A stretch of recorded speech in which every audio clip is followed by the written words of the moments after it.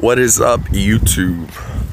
Outside because there's a lot of people in the house and I don't like when people are around. So I figured just do it right this time and not be quiet anytime people walk by and stuff. Today,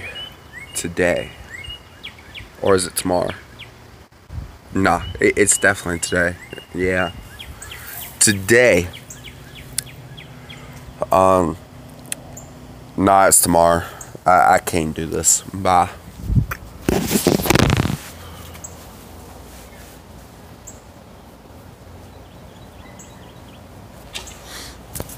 Just kidding. It's definitely today. Okay. That was probably stupid, not as funny as it should have been. But, oh well. I don't care. I would like to talk about the pros and cons of having a 24-hour gym membership. I'm going to start off with the cons. Pros. Why did I say cons? I'm going to start off with the pros. Just because some of the cons do go in with the pros, and it kind of, I was thinking about doing the cons first to start with, but I started thinking about, nah, it'd be better just do the pros first. So the pros. One is not a lot of people have time for the gym with or with a normal gym membership that's only like 12 hours of the day, closes at like 6 p.m. kind of thing. Opens at 8 p.m. 6 a.m. Why did I say 8? I was thinking A, and then I started thinking of the number, and then like A and 8 sound similar, I guess.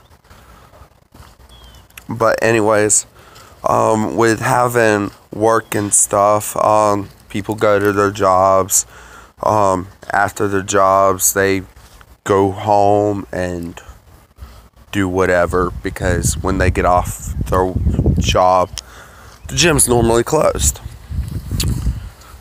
And they don't have time before they go to work, because if they do, which a lot of people do, wake up around like 3 a.m. Me, I go to bed at 3 a.m. and wake up at 7. So I'm kind of opposite of what most people who wake up early. I go to bed late and wake up earlier than normal. I pretty much only get 4 hours of sleep, 4 to 5 hours, and which is enough if you cannot tell by how energetic I am. Different people have different sleep schedules, and it's not really, they actually prove that 8 hours sleep thing wrong for different people. It's different times. If you get too much sleep, you become depressed, time of the day to get the energy you need. If you get too little sleep, you're always too exhausted, and also leads to depression. I find it that 4 to 5 hours is plenty for me. But anyways, back to the original video. So anyways, yeah, time management kind of thing. They're pretty busy during the day and have to go to work. And when they get out of work or whatever they're doing during the day, they don't have time to go to a normal gym. So that's where a 24-hour gym comes in. You do what you need during the day. Me, I work, depending on our staffing, the people that we had working, I worked 8 to 10 hours a day. If we had plenty of people, I worked 8 hours a day, 5 days a week. If we didn't have enough people, I worked 10 hours a day, 4 days a week. So as soon as I got work, the first thing I did, I would go to the gym. So I normally got out of work around 8 to 10 p.m. if I had closing. Um, so,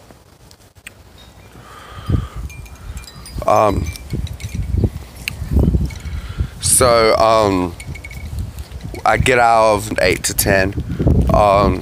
And as soon as I get out of work, I go to the gym. I work out for a full 3 hours.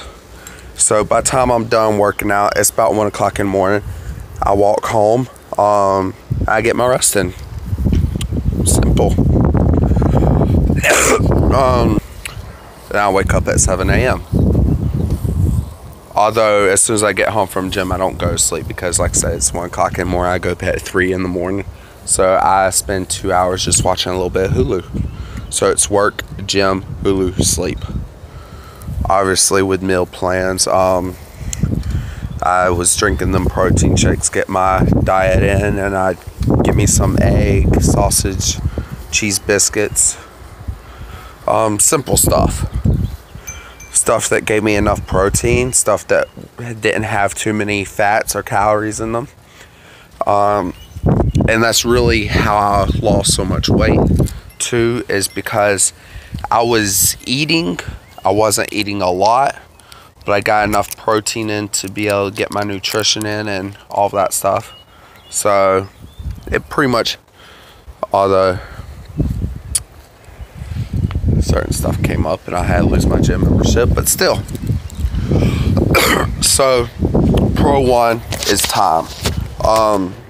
Pro 2 is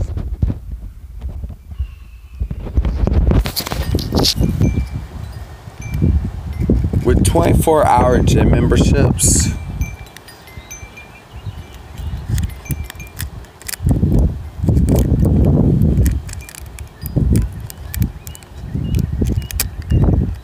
One of the things, it could be at all gyms, but one of the things I noticed there's more staffing because I haven't ever got, this was my only gym membership, this 24-hour, but I went to other gym memberships and some of them weren't 24 hours. I noticed they didn't have a lot of staffing. So if you had questions, if you were a newbie and you had questions, proper form, proper technique, stuff like that, or just any questions in general, there wouldn't always be someone available.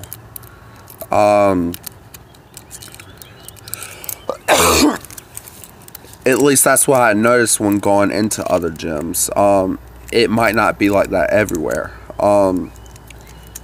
But of course, 24-hour gym there during closing, they just give you a key card and you get in.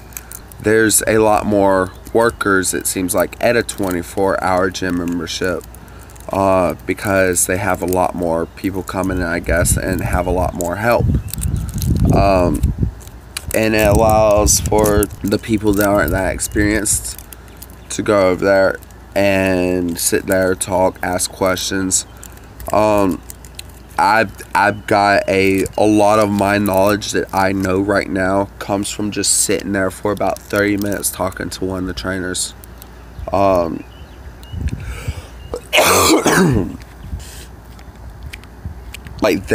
didn't even get a personal trainer just because it was too expensive. I mean, the gym membership itself was $40 for a 2-person plan. That was amazing. That was an amazing deal.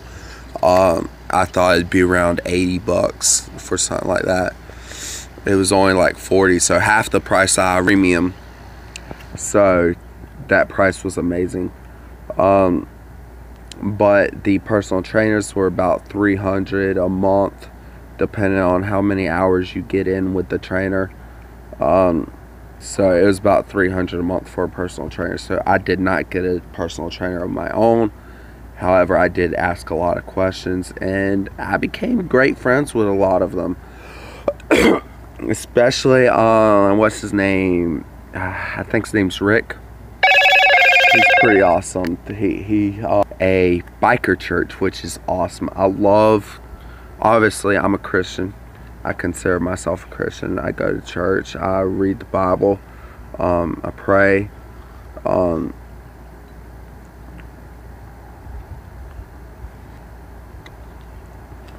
all that good stuff. So knowing that he agreed with God, it gave us some good conversations about God. Knowing that he's a biker. I love motorcycles. I don't have one of my own yet, but I love motorcycles. So yeah, with 24-hour thing, it gives you more employees to talk to, ask questions, stuff like that. So that's Pro 2. Pro 3, I have to think about. Oh, it kind of goes in with the time thing a little bit, although this one doesn't have to do with if you're working and stuff like that. You can after. This is more of so basically certain times of the days, certain gyms are completely packed. It's different for each gym, but basically if you're not busy and you can work around it, you can find a way anytime. Go like, okay, this is when they're packed, this is when they're completely. You can find a time when they're not. Some 24-hour gyms, more people at night, some more day, some between 3 and 6 a.m. And then the rest of the time they're dead. Some of them between 3 and 6 a.m. they're dead, and the rest of the time they're packed.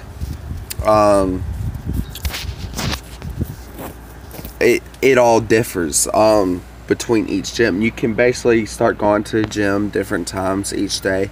Find out when the gym is most empty and get you a good self-workout. No distractions, no one being too loud going like, and yeah, there are a lot of people that do that. I am one of them. Although I don't go out of control like some people do, but when I'm pulling those weights, especially on the lat pull down, it gets a little tension in, and I do a few little grunts on the last few reps, because I'm struggling at that point, which you should be. On the last few reps, you should struggle. That's how you know you're getting your gains in. If you're not struggling, you're not getting your gains in. On the last few, you don't want to overdo it. Like, if you're like struggling on first rep, that's a sign you should definitely lower those weights. It's pretty much the last 3 reps. If you're doing like reps of 20, like I normally do, last 3 reps, 7 sets of 20 is what I normally do.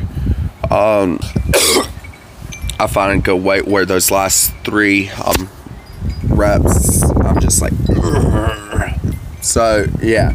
But anyways, I keep on getting off track.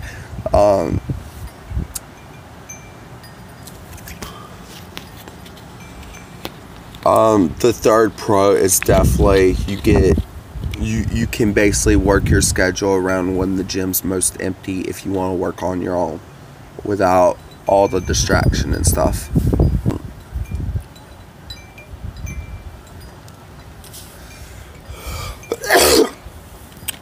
That's all the pros I could think of. There's really only one major con I can think of, and that also has to do with the time thing. A lot of people, they're not dedicated. They don't want to go in the gym at 1 o'clock to 3 o'clock in the morning and just lift. At that time, they rather be sleeping if they're working off work, and they go to sleep immediately. A lot of people in today's day and age are like that. They're not as enthusiastic about stuff. So if you're constantly working and some people, it doesn't, and it's not a bad thing, it's not a good thing, it's just something that happens. I'm not putting people down. Please don't think I'm putting people down. I'm not trying to.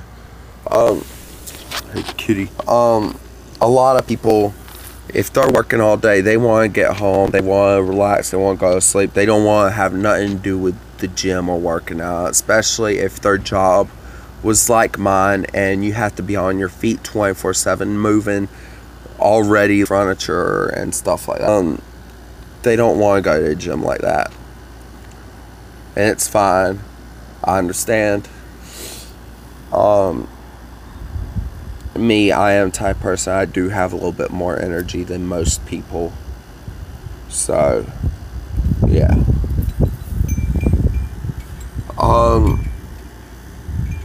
That's really the only con I can think of, though, as far as gyms at all. I mean, you can make your own schedule at a 24 membership, but some people, just because you can make your own schedule, does that mean you will? You're going to be working, you're going to be exhausted, and that's okay. If anything, people like to go on their days off when they're not working.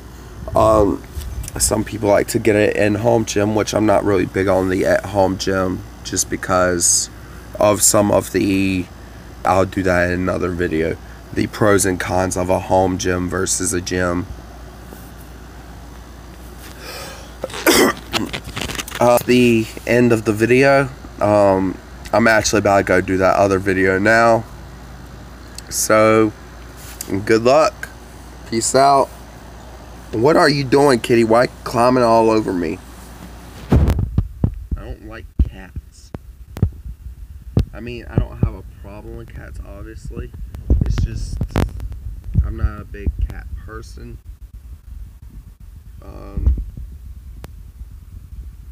I don't like them crowding me 24/7. I'll pet them, I'll be friendly. I'm starting to not become a dog person either. But I love animals.